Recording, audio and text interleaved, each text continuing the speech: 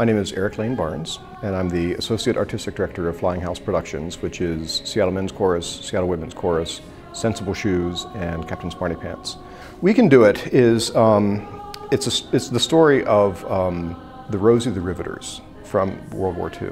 As many people know, in World War II, there was many of the men, the workforce that we had been used to filling the workforce was over in Europe and Asia fighting the war. And so the country needed people to create the planes, the tanks, the materiel.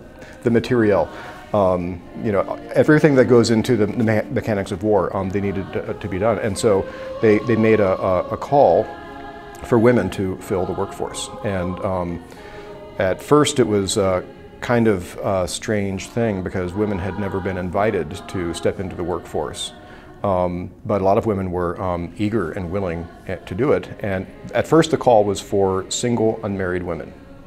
And so then they found that as the war went on, they needed more and more. And these women were doing a great job. So then married women that didn't have children, then married women with children, then older women, and then women of color. Women of color were among the last to be invited to work alongside the other women. Because of the contribution of these women, we won the war. And I don't think it's an overstatement to say that, because if they hadn't stepped in to create everything we needed to make the war work, the war wouldn't have happened.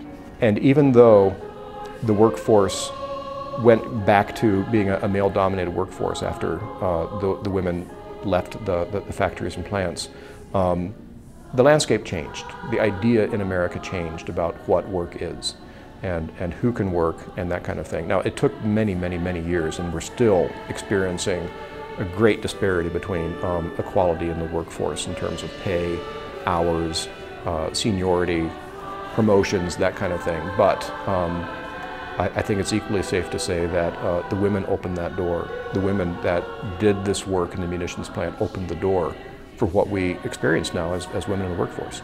And there's still a lot of work to do, and so we can do it. What I tried to do was write the songs in the style of 40s music, and I've always loved swing music, so it was kind of like I got to write as if I were actually living in this era. I would say probably my favorite moment is probably the most heartfelt moment, and I actually cried as I wrote the song. It's called "The Doors You Open." I might actually cry talking about it. And it's the second to last song, and it's women of today singing to the women back then and saying, because of this, we have this. And the chorus is, the doors you opened are open still. Some have forgotten, we never will.